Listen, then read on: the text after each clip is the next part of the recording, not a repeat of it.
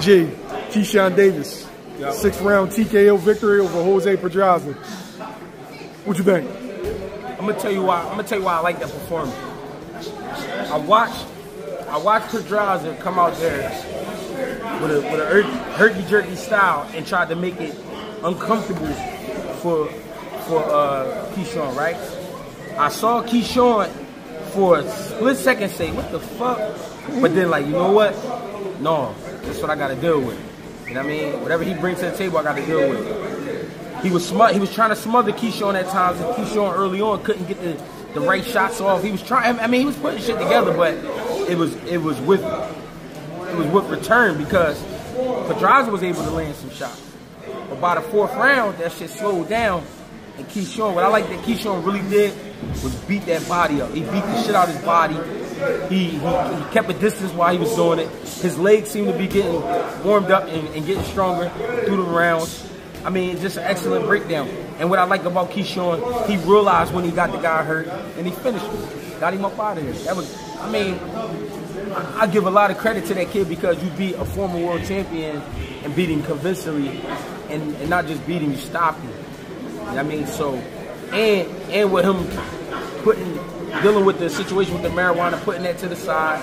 I ain't gonna fuck with the marijuana. I'm gonna go in there and be my natural self. I think he's more scarier being his natural self. I think he's punching a lot harder being his natural self. Was that a statement win? No, that's definitely a statement win because the only other man that's stopping him is a Tank Davis. Tank Davis got what? Tank Davis what? 30-0, 29-0? 29-0, 27 knockouts. This kid was 9-0. Gotta be a statement. You don't think Pedraza going down 135? Of course it play a part, but who he is mentally as a fighter. I'm talking about Pedraza, tough guy, and him being a veteran, the education he has to still go in there and get stopped by 9-0. No, I'm about to say, I like it. You know, mentally, when you're a champion compared to like, you basically taking a check if you're going to go and fight 9-0, go down to 135. No, you're right. He took a check, but he fought for the check. He didn't go out there and lay down. No. A lot of times we see guys go out there and lay down. You know what I'm saying?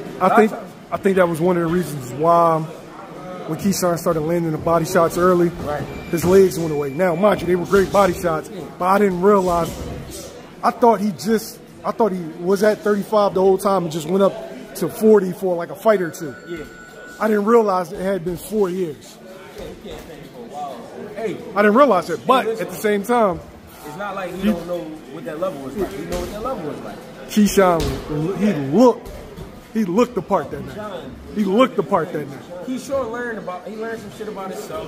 He learned some things about what he able to do. That's what's most important. He got better. The thing is, though, he did it. And the only man that was able to do that to Pedraza is Tank Davis. The combination punching, G. Right? The up top and to the body. Like, what'd you make of that? Now, we've seen him do it before, but never in that fashion where he was just like putting everything together. And that's what I'm saying.